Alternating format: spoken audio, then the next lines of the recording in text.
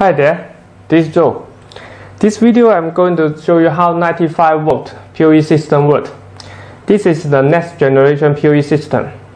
Why we say next generation? Because the PoE can deliver 95 watts, so high power. It's going to benefit the IP device such like the post machine, access control with the door lock, all in one computer, also the PD eject camera with the heater.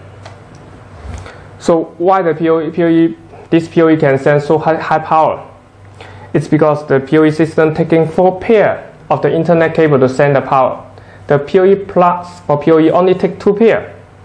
So you may ask whether it's safety to inject so high power to the internet cable. It's definitely safe because both devices comply with IEEE standard. According to IEEE standard, the PoE will send. They have some structure to make sure the power is sending to the right place.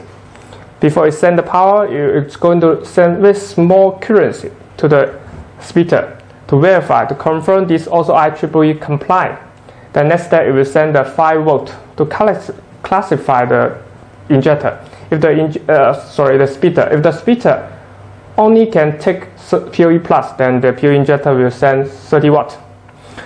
Unless it verifies also comply with IEEE PD standard, the injector is not going to inject the full power. Alright, now let's make a quick test. First, we power up the PoE injector.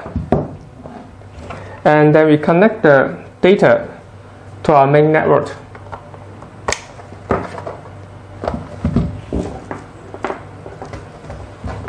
Here we connect the existing cable, the PoE out.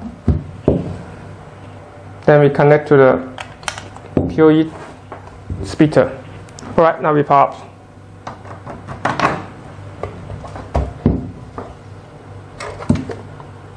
The power light, indicator light was turned on. Now we take a wire to verify. This is the PD standard compliant.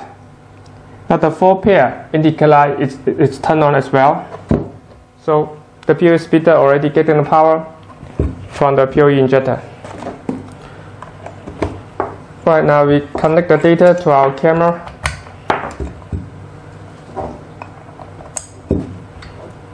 Also the power.